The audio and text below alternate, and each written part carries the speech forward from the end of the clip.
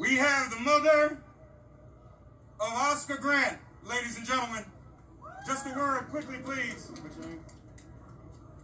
Wanda Johnson, ladies and gentlemen. Wanda Johnson. Good afternoon. I want you to know that this race is not given to the swift nor to the strong, but to the one who endures. And we are a fighting people. Micah 6:8 says, "What does the Lord require of you? To walk humbly and justly." And when we think about justice, we look at us as a people, we have not received the justice that we deserve.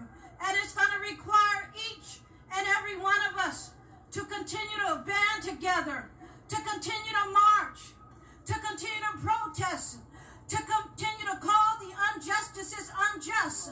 And you, as a people, we as a people, can make it happen. We can change some of the laws that are before us.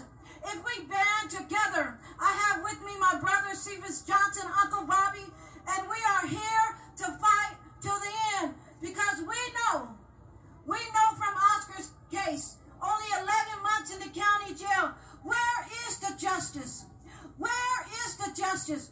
We look at liberty, and liberty is imbalanced. And until we as a people begin to fight like we are fighting on today, like Martin Luther King had that dream. And so we must have the dream that we're going to see equality of all people. I am Oscar Grant. Say his name. Say his name. Say his name. Say his name. Louder, say his name. All right, we love y'all. We got a couple more out of respect. We just need everyone to bring very brief greetings so we